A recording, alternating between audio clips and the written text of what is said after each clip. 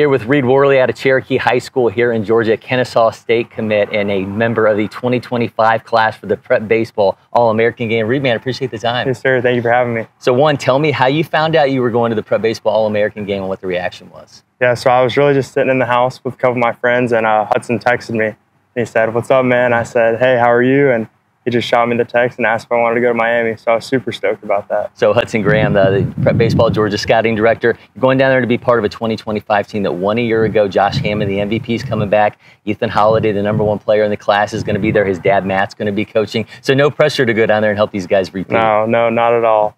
So tell me about this whirlwind that this is going to be a part of for you. I mean, obviously, in pitching circles, you really blew up this summer. That slider in particular, 3,300 RPM. What's this summer been like for you and just kind of watching everything unfold? So it's been busy. It's been pretty cool, but just been trying to stay humble and keep my head down and keep going to work and keep producing and showing who I really am. So tell me a little bit about that slider. I know it's really been opening eyes, the development of that pitch, and really when it kind of just started to become the weapon that it is. So I've always thrown it at a young age, so I used to always call it a cutter so I wouldn't get in trouble by coaches. But I just keep throwing it, and it just keeps getting better and better. So hopefully I can carry that into my senior year and keep going from there. I know one of the things scouts really like is the ability to pitch off of the slider, almost as effectively as you would a fastball. How long did that process take where you kind of had that comfort level where you could throw it at any count? So really starting getting into high school, we started to utilize it more and start pitching backwards. So I've always had to be a pitcher and not a thrower. So kind of always throughout my whole time of pitching, but definitely high school, early high school years, been doing that. What's the next development for you? Is it fastball command? Are you maybe tinkering with another pitch that we might see you throwing out? Definitely fastball command with being able to throw a sinker, and then I want to develop a four seam so I can get something flat and up in the zone.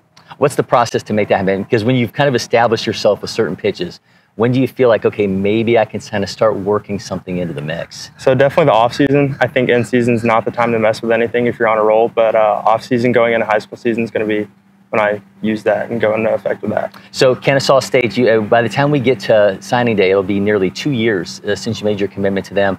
I'm sure with the amount of noise that you've made this summer, there maybe have been some overtures, coaches wondering, okay, how strong is that commitment to the Owls? So put it out, I mean, how much do you want to be a part of that program? 100% all in. I talk about it every day to certain people. They're always asking, but I'm 100% all into them. They've shown a ton of loyalty and respect, and I can just keep going with that. So 2021, you were a junior feature gamer. You established yourself as one of the top pitchers in the state of Georgia, become one of the top pitchers in the nation, now a Prep Baseball All-American. If you could go back to Reid Worley in 2021 during those feature games and tell him something, some piece of advice about the journey that was ahead, what would it be? You know, I'd just say stay humble and keep your head down, keep going to work. No matter if people underestimate you, just keep doing what you do best. So. Well, Reid, cannot wait to see you work in Miami. Appreciate the time, man. Yes, sir. Thank you for having me. You're welcome. Make sure you keep it locked right here. We'll have plenty more going into the 2024 Prep Baseball All-American Game.